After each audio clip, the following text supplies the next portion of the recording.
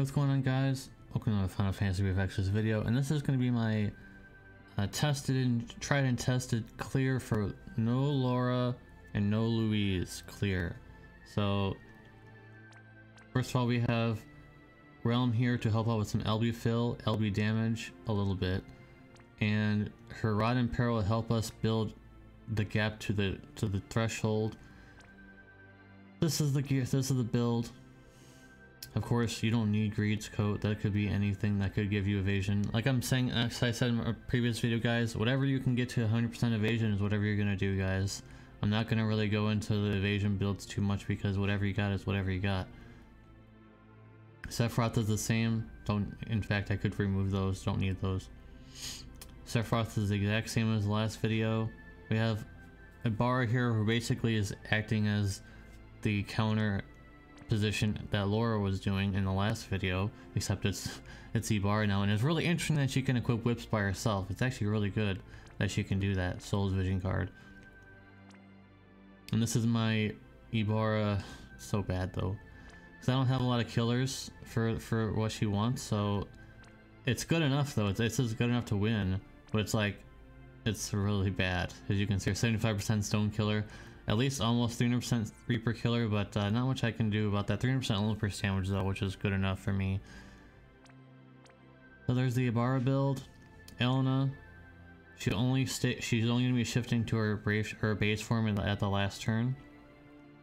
But she's basically the Jessie role of the last video, and it's gonna require a little bit of stuff here, but you can figure out however you need these resistances are good enough, guys.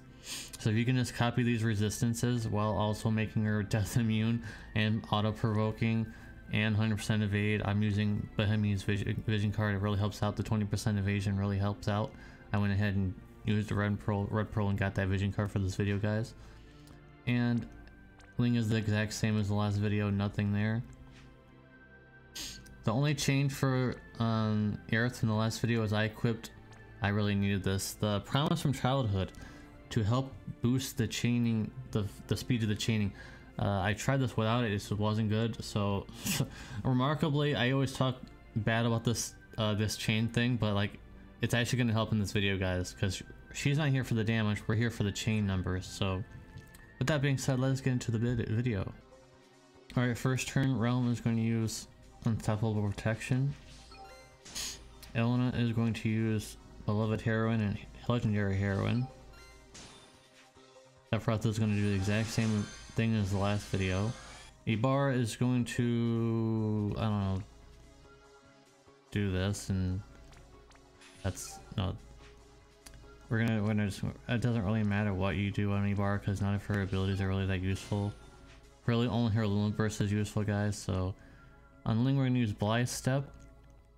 We're gonna use Disarming Movement and Purifying Dance. Aerith is going to shift over. She's going to do the exact same thing as the last video, Calamity Border.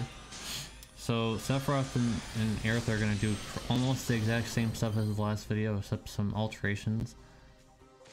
The goal of this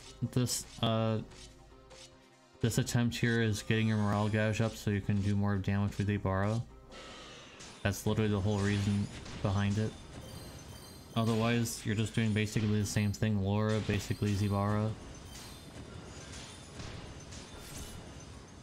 And like I said, the Rod and Peril from Realm is going to help bridge the gap that you need for Ibarra, and she's dual wielding rods, so it'll be double effective. Now there are some variances involved with this, unfortunately. There has been situations in my playtesting, which took hours, by the way, so if you can appreciate that, that'd be great. This took hours of playtesting, but it is possible to get this out. Elena is going to use Crystal Refragmentation and also Beloved Heroine. And don't be worried about that not being able to do that again in the next turn, because we're shifting to our base form the next turn. Triple cast, we're going to use Medium Stance, we're going to use Blithe Step, and we're also going to use Passionate Performance and Lean. Realm is going to use Double Sketch in both of these cooldowns.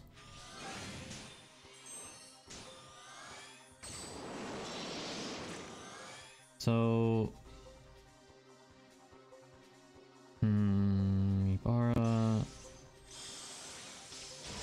good, I think. Yep. I found that's a little bit better because then Sephiroth gets a little bit of lone burst damage. If unfortunately for Ibar, don't really gonna get that because Ibar has to go first because of the Dark Imperil that she gives. So it has to be the turn. We're gonna go ahead and shift Helena and use Purifying Slash and also Way of the Blossom for HP barrier. So that Link can use her abilities. Can use Celestial Dance and also Enthrall.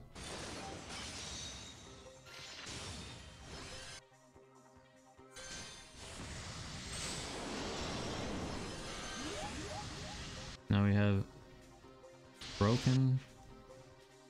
Then we're going to use Quadcast. This is going to be a little different than the last video. Wish to save the planet. Triple cast Flame Tag. Flame Fang, sorry.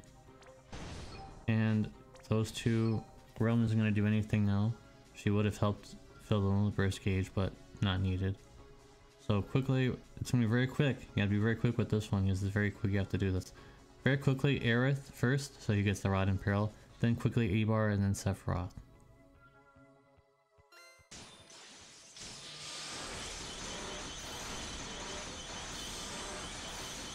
There it is.